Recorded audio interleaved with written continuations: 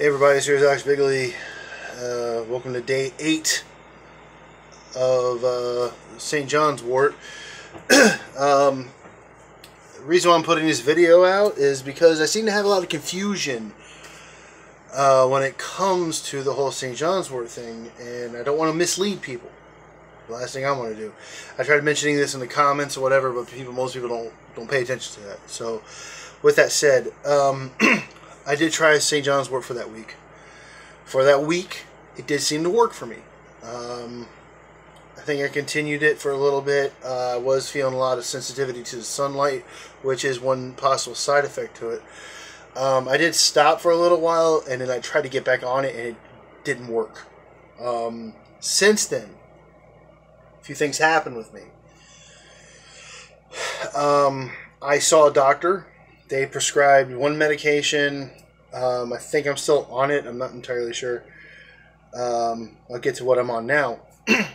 And then I had a secondary one added to that.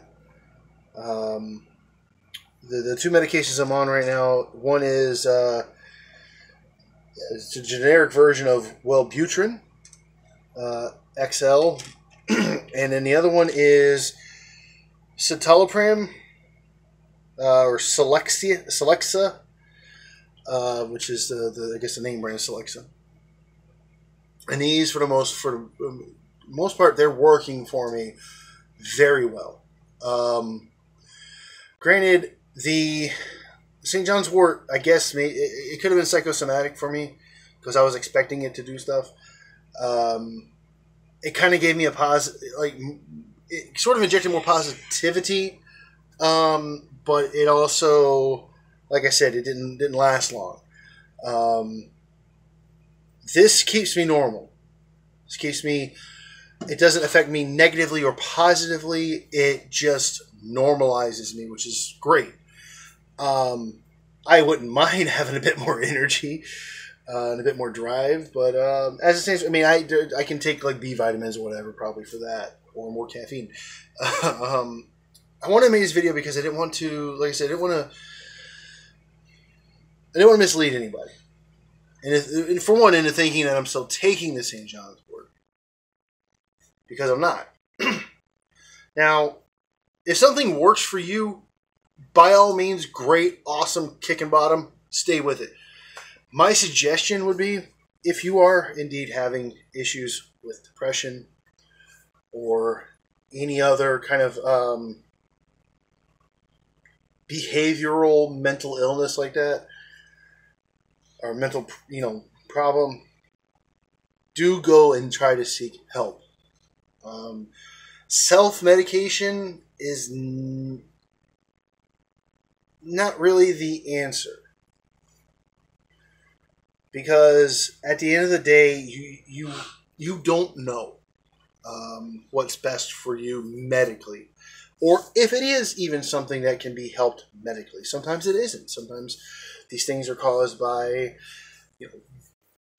a plethora of other factors than just an imbalance issue.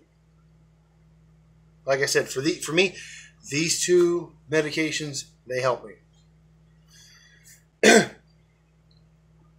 My biggest suggestion would be for anybody who has this, even if you're on St. John's Wort and it is working for you, still, talk to your doctor, speak to a psychiatric doctor if you can. At the time, honesty, I got kind of tired of myself and dealing with the whole Jekyll and Hyde situation, so I went and was going to get checked into a mental health facility. Finding out the cost of that and the fact of my insurance, I don't think I had insurance at the time, would not have worked, or I wouldn't have been in there long. I did come home, and then that's when I started seeing a doctor who did prescribe the first of the medications for me, which I believe was a Wellbutrin. And from there, I've been great for the most part. Have I had problems since then? yes, nothing is foolproof, but sometimes situations they get a little too much. I'm not going to blame the medication for that or say that it's because I'm not on St. John's wort or whatever. The issue is simply that, with this, I have more good or stable days than I have had bad days. And to me, that's what's more important. Because before, the majority is flipped. I had more bad days than I had good or stable days. Excuse me. So, just going forward, I'm putting this into the playlist, and I'm and hopefully it'll show up in the recommended along with the other St. John's wort videos, because I wanted to address this. I wanted this to be something that people saw and understood the further truth of what was going on with the St. John's wort issue. And like I said, just don't want to mislead anyone. My best advice for you is if you're having these issues, seek help. Self-medication and self-diagnosis, while it's good to acknowledge that you have an issue, seeking help with it is indeed more important, and equally, if not more important. So, thank you very much for watching this, and if you have seen the other videos and you found this one because of those, please let me know. At least that way I know people are seeing it, and hopefully we'll continue to see it. Because here's the thing, I have a lot of views on those. And I have a lot of people, saying, hey, great, I'm glad this worked for you, I'm going to go try it. Again, I don't like misinformation. I don't like misleading people. So, I just wanted to set the record straight. So,